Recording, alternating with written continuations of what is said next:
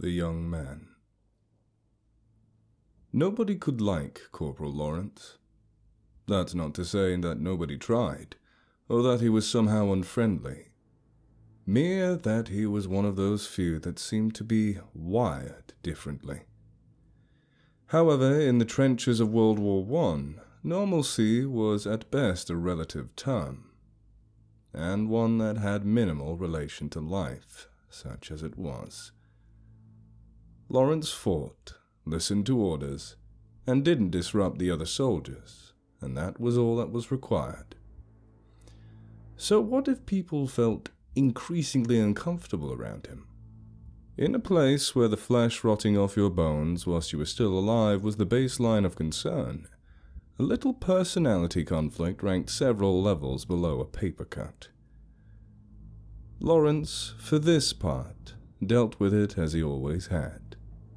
That is to say, remained totally unaware of the avoidance. The same way a man blind from birth cannot mourn the memory of color, Corporal Lawrence couldn't bemoan a lack of company.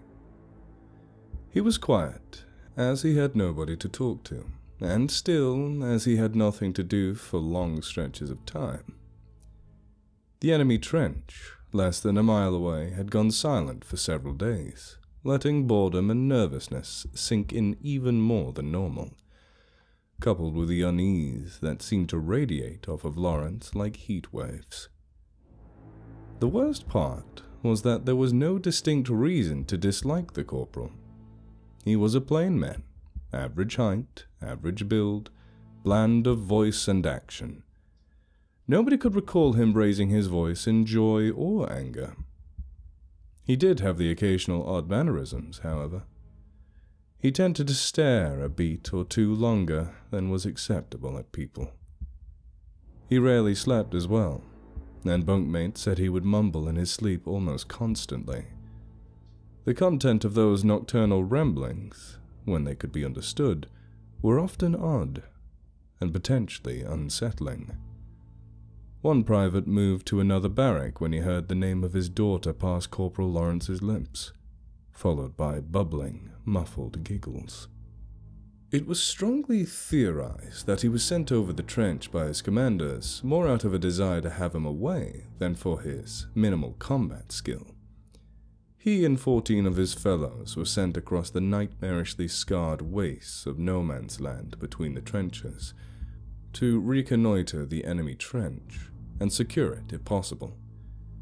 Many seemed to hope that Lawrence would have the opportunity to prove his devotion to his country by making the ultimate sacrifice for it.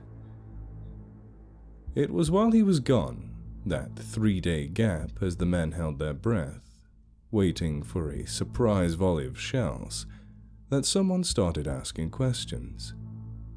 Whereas before, it was almost taboo to speak of Corporal Lawrence, since the departure of both him and his aura, rumors seemed to descend with the passion of the denied. Nobody remembered him ever talking of home. No sweet-smelling letters came, no soggy dirt street letters left. He mentioned his dreams often, and griped sometimes with the men over missed foods or pleasures, but never with any real passion. Questions started to float among even the higher levels of the command. Nobody was able to actually find his station orders. He'd come in with a squad of reinforcements transferred from France, but there was no paperwork. The rest of the reinforcement squad had never seen the man before he'd been lumped in with them the night before the trip, along with the snips and scraps of other squads decimated by the Germans. Whispers filtered amongst the grunts of the corporal being a curse. Nearly every man who'd shared a bunkhouse with him had gotten trench foot, and the rooms he'd haunted always seemed to smell more musky and sickly sweet, even for the trench. The men sent over the no man's land with Corporal Lawrence heard and cared for none of this. Just another man among many, all with death certificates awaiting a stamp that could fall at any moment. They moved fast and low from crater to crater, slipping over slick mud and barbed wire the only thing that seemed to grow in that blasted waste. Charging the last spurt and into the trench, they were greeted not with the harsh bark of German orders and rifles, but a dense, close silence. Preparing for ambush, the men started to filter out into the tunnels and halls of the trench. The men, already nervous, were not calmed by their investigation. The trenches stank of mold, sweat, and a thin undertaste of rotten fruit. A vile, cloying slime seemed to have pooled in every divot and crack, sticky as glue and itchy on the flesh. In a world where rats and insects would try to snatch food from your mouth even as you ate, they saw nothing alive, not even so much as a fly. An armory lay in chaos, munitions spilled on the ground, rifles tossed like pickup sticks. A mess hall had been reduced to ruins, the tables and chairs piled in the center of the room, charred and twisted, the rations seemingly stamped into the dirt by many feet. And still, nothing, alive or dead, was found by the increasingly anxious soldiers. Private Dixon found the first body, and managed to cry out before vomiting. They knew it had been a man only because nothing else of that size could have been there. It lay on the floor of the barracks. The entire floor. The flesh of it had been smeared, somehow spread like butter over the rough dirt floor.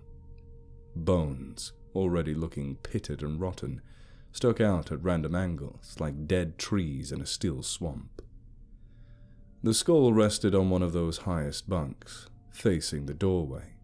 10 gleaming white fingertip bones crammed into the cracked eye sockets. As one man went to examine it, he found the back of the skull had been crushed open, the rotting, sagging sponge of a tongue stuffed into the otherwise dry cavity. More remains were found, each seemingly more unsettling and strange than the last. A ring of hands in a sandbagged watchpost, 10 of them, fingers interlaced like a basket, the wrists ragged and broken. 2 men in a tunnel, skin leathery and thin as mummies, eye sockets staring and empty, mouths locked impossibly wide, their clothes mere rags under an oily black scum.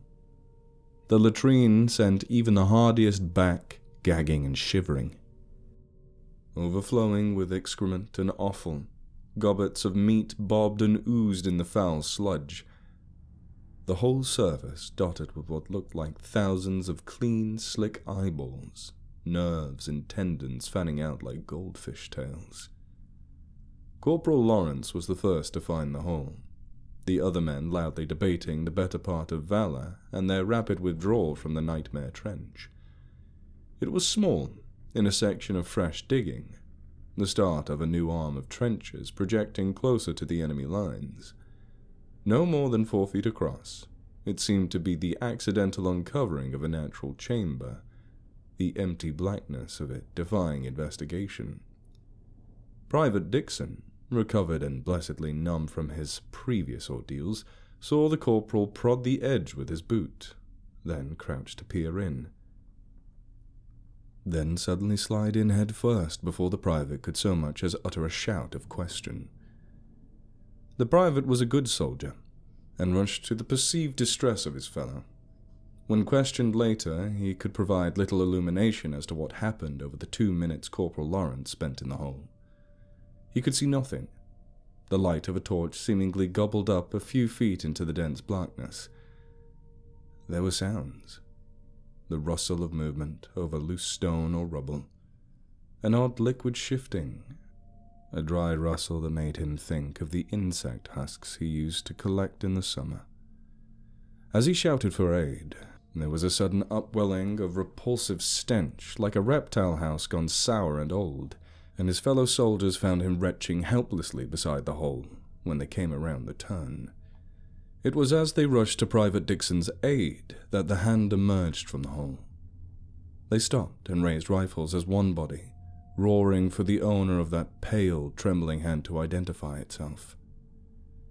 As they watched, another hand joined the first, followed by the pale, shivering head of Corporal Lawrence. He was streaked and smeared with a tarry black ooze, hacking and coughing thinly as he hauled his body up beside that of the gasping private. As they moved to help the men, the corporal vomited up a heavy stream of the same repulsive slime that coated his body in smears and globs, his curled, shuddering body voiding more of it into his saturated, fouled pants. They were hesitant to touch him, finally doing so after the seemingly endless river of grime stopped pouring from him. He was insensible, eyes rolling and wide, body as limp as a boned fish. The men quit the trench with all speed, half dragging the corporal. They ran with no thought of cover or death, only escape. They crossed in record time, falling into their home trench like so much cordwood, gasping and shivering. One man, known to have bludgeoned a German to death with a brick, curled on the floor in a sobbing heap. The commanders moved quickly, isolating the men and trying to calm the most lucid for a report. What spilled out would have been immediately dismissed as lies and hallucination, were it not for the earnest, pleading stares of those reporting. Command calmed them with explanations of battle fatigue and strange gas weapon tests, and shared silent, focused stares as the crowded men were ushered out. Corporal Lawrence had little to report. Of his time in the hole, he could, or would, say little. He stated that he had slipped and fallen into what may have been some long-blocked underground pool or perhaps a buried latrine. Of the sounds and smells reported by the private, he had nothing to say, only that he had struggled a short time, then managed to get back out just as the men arrived. Truly, he seemed none the worse for the wear. In fact, he seemed in better spirits than many had remembered ever seeing him, favoring the commanders with a wide, giddy smile as he was dismissed with a warning not to discuss the events. The corporal proved a changed man over the next few days. He was more talkative, but quickly had men wished for his old, unsettling silence. He rambled about the joys of close spaces, of creation and destruction that seemed to spring up all around them, about human pleasures missed, the dimensions and ages of which made some men threaten Corporal Lawrence with a quiet and ignoble death, which only seemed to stretch the near-constant smile on his face even wider. Private Dixon, one of the corporal's bunkmates, whispered to a friend that he had woken once to find the corporal standing over him in the night, his eyes as bright and flat as silver dollars. He found the private the next day, snarled in barbed wire, his intestines spread nearly 10 feet around him in every direction. Not one man from that trench survived the Great War, although few died in battle. A wave of sickness took the trench a few days after Private Dixon's death. A strange wasting sickness, it seemed to eat the flesh like acid, men waking to find previously healthy flesh eaten down to the bone, oozing and blackened. A sergeant was found in a latrine, beset by a living carpet of rats. They refused to quit the body even when shot, and attacked several men before the body was recovered. Relief finally came, the bulk of men being sent to various hospitals, many wasting away before they ever even touched a bed. Corporal Lawrence was remanded to the France mental ward, transferred after several complaints from the hospital proper where he was first sent. It seemed his behavior hinted at a growing mental imbalance, culminating with an attempted assault on a nurse, which ended with the loss of 3 fingers from her right hand, and the vision in her right eye. The corporal would rant quietly to the other patients, whispers about endless halls, pursuits in the dark, flesh laid out like pages of a book. It was dismissed as so much war fatigue, even as his behavior grew less violent and more unsettling. He vanished several times from the ward, only to appear several hours later, as if nothing had happened. When pressed, he would begin to sing, "My Bonnie lies over the sea," in an endless monotone until the doctors left exasperated. Others on the ward clamored to be transferred from the whispering madmen. A stale, musty foulness seemed to sit in the air wherever he stayed, and incidents of infection and the strange consuming sickness that had beset his home trench seemed to follow him like a cloud. Numerous attempts were made to transfer the man, only to be met with bureaucratic confusion. No records were found of the man. No entry papers, commendations, or incidents, not even a birth certificate. Through it all he sat for hours on end, cross-legged on his bench, occasionally humming tunelessly, or rambling off the names of his wardmates between short, bubbling giggles. Corporal Lawrence and 18 men vanished one November night, between a 5-minute nurse rotation at 3 in the morning. The room reeked of rust, oil, mold, and sweet rot. Thick black swaths of crumbling ooze coated the beds and several of the walls, wide patches of it smearing and eating into the floor. Of the men there was no sign, at first. As they searched, one nurse shifted a bed aside, only to shriek and nearly trip across the sunken, reeking depression on the floor. In a tight, perfect spiral were what appeared to be hundreds of teeth resting neatly on the floor. After counting, they accounted for the total of all the teeth of every living soul in that ward. But one. The corporal was never found, nor were the men. The incident was swallowed by the constant barrage of horrors from the front, and forgotten with ease.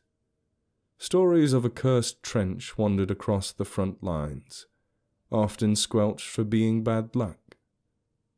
Still they came, stories of strange deaths, of disappearing men, found days later, alive but broken and twisted beyond comprehension. Stories of a strange dark figure stalking the bomb-riddled towns of Europe. This may be the only known image of Corporal Lawrence ever recorded, taken several days after his return from the hole in the German trench.